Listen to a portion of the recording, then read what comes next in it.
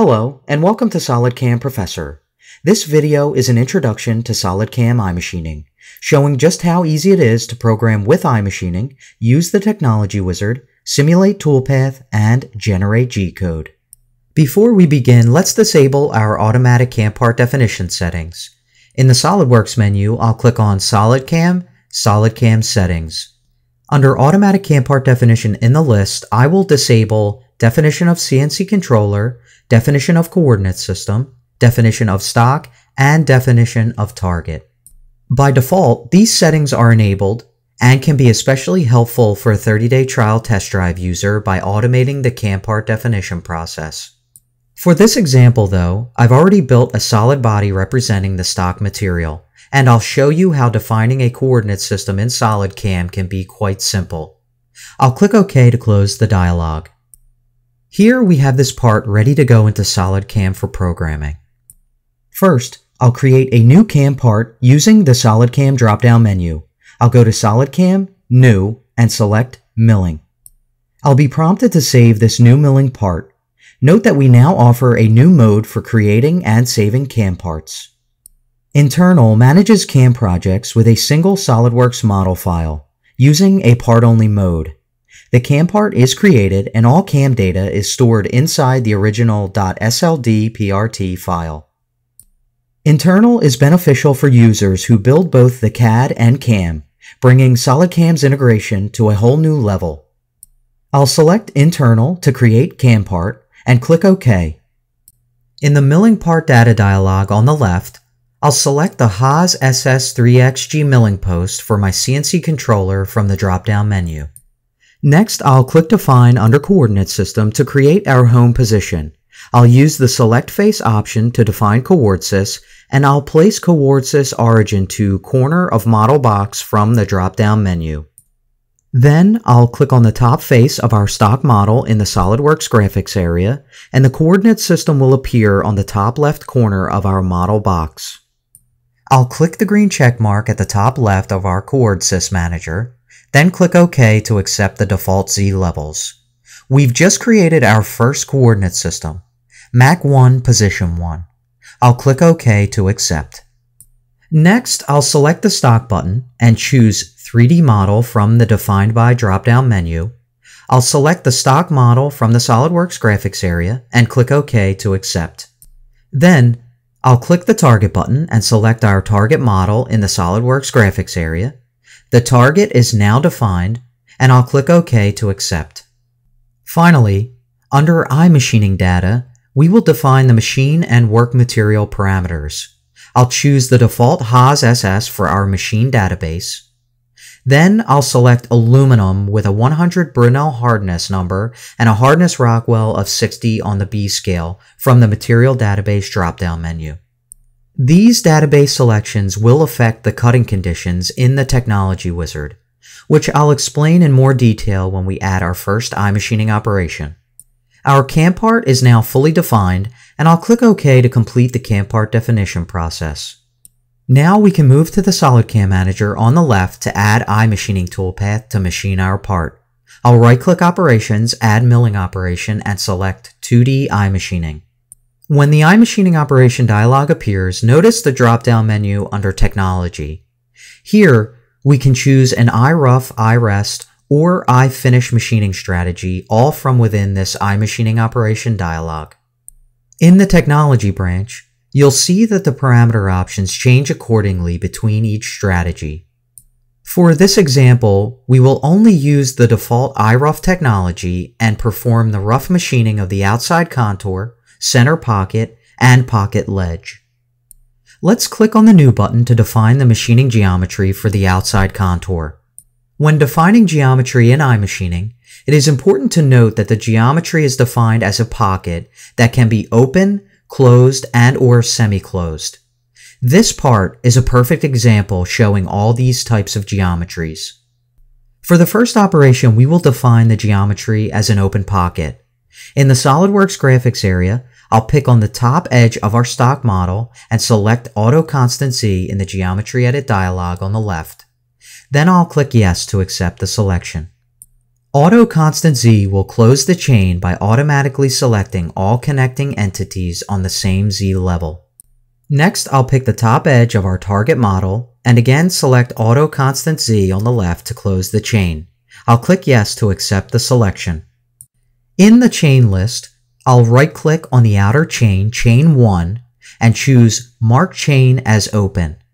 This will enable the tool to approach from the outside. Now I'll click OK to exit the Geometry Edit dialog, where I can move on to defining a tool from within the tool branch. Clicking Select will bring up the tool table. I'll click on the Add Milling Tool button at the bottom left of the dialog.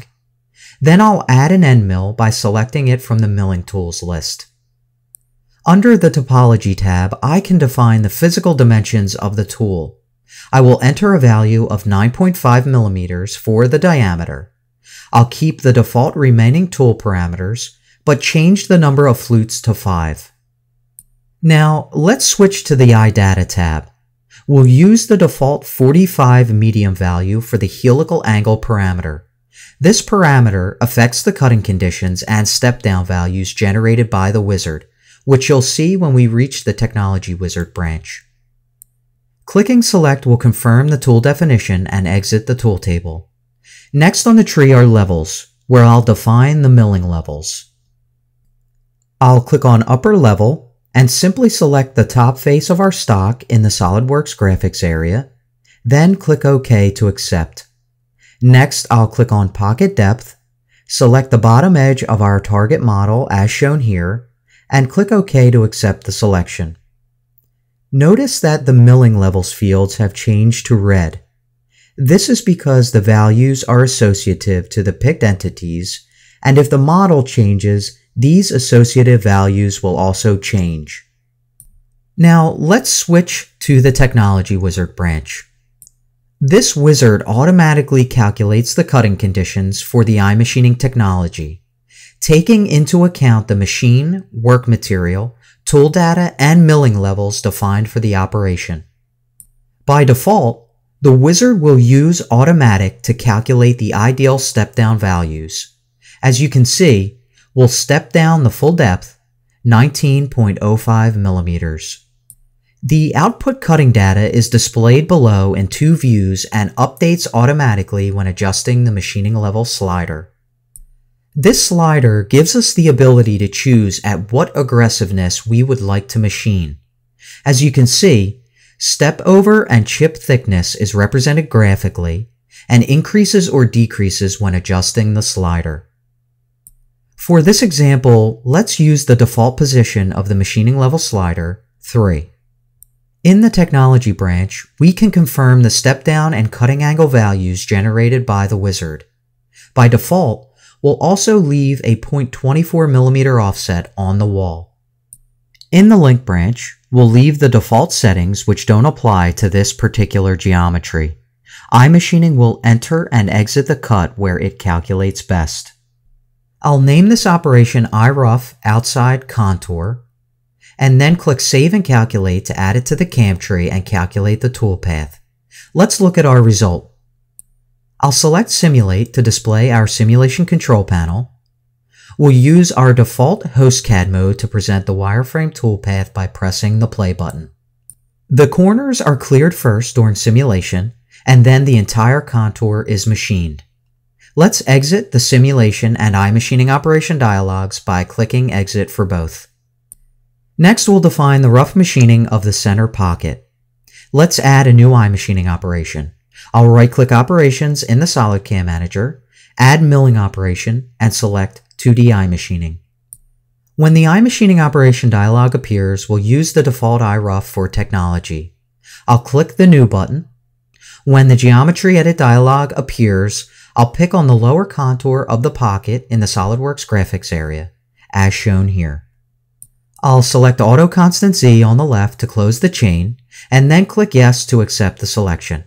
I'll click OK to complete the geometry definition and exit the Geometry Edit dialog. Next up, I'll define our tool by clicking on the Tool branch. I'll click Select to bring up the tool table. For this operation, we'll use the same tool created in the previous operation by selecting it from the list. I'll click Select to exit the tool table, where we can move on to the Levels branch. I'll click on Upper Level and select the top face of our target model in the SolidWorks graphics area, then click OK to accept. Next, I'll select Pocket Depth and pick the lower face of the pocket, then click OK to accept the selection. We'll use the default cutting conditions generated by the Technology Wizard with a machining level aggressiveness of 3. In the Technology branch, we can confirm the step down and cutting angle values generated by the wizard. By default, we'll also leave a 0.24mm offset on the wall. In the Link branch, we'll use the default ramping angle of 3.5 for our helical entry. I'll name this operation iRough Center Pocket, and then click Save and Calculate to add it to the CAM tree and calculate the toolpath. Let's look at our result. I'll select Simulate to display the wireframe toolpath by pressing the play button. The tool performs the helical entry and then the pocket roughing toolpath. Let's exit the simulation and then the iMachining operation dialog by clicking Exit. Lastly, we'll define the rough machining of the pocket ledge. Let's add a new iMachining operation. I'll right-click Operations in the SolidCAM Manager, add Milling Operation, and select 2D iMachining. When the iMachining operation dialog appears, we'll use the default iRough 4 technology. I'll click the New button. When the Geometry Edit dialog appears, I'll pick on the lower contour of the pocket ledge in the SolidWorks graphics area, as shown here. I'll select Auto Constant Z on the left to close the chain, and then click Yes to accept the selection. In the chain list, I'll right-click on Chain 1 and select Mark Open Edges. In the SolidWorks graphics area, I'll pick the outside edge of the pocket ledge. Notice the single entity has turned black, meaning it is now marked as open and the tool can enter from that semi-open edge. I'll click OK to accept, and then click OK again to exit the Geometry Edit dialog. Next, I'll define our tool by clicking on the Tool branch. I'll click Select to bring up the tool table. For this operation, we'll use the same tool used in the previous operations by selecting it from the list. I'll click Select to exit the tool table, where we can move on to the Levels branch. I'll click on Upper Level and again select the top face of our target model in the SolidWorks graphics area, then click OK to accept. Next, I'll select Pocket Depth and pick the lower face of the ledge for the machining depth, then click OK to accept the selection. Again, we will use the default cutting conditions generated by the Technology Wizard with a machining level aggressiveness of 3. In the Technology branch, we can confirm the step down and cutting angle values generated by the wizard. By default, we'll also leave a 0.24mm offset on the wall. In the Link branch, we'll leave the default settings, which don't apply to this particular geometry. iMachining will enter and exit the cut where it calculates best. I'll name this operation iRough Pocket Ledge, and then click Save and Calculate to add it to the CAM tree and calculate the toolpath. Finally, I'll select Simulate to display our wireframe toolpath. This time, I will highlight all the added operations in the CAM tree by selecting them. This will enable us to play the toolpath for all operations. I'll press the Operation Step Mode button to play the toolpath per each operation. The toolpath looks great. Next, I'll switch to the Solid Verify tab and play the simulation again using the Operation Step Mode button. The tool moving through the solid stock material also looks great. Now, let's exit the simulation and iMachining operation dialogs and generate Gcode. From the SolidCAM Manager, I'll right-click Operations, Gcode All, Generate. The generated Gcode for a 3-axis Haas SS opens in Notepad. It's that easy to cam apart with iMachining and generate Gcode with SolidCAM. For an even further in-depth look at programming this part with SolidCAM iMachining, please go to Exercise Number 1 iMachining Walkthrough, a chapter in our interactive guide. Thanks for watching. For more great SolidCAM Professor videos, visit the Professor tab at www.solidcam.com.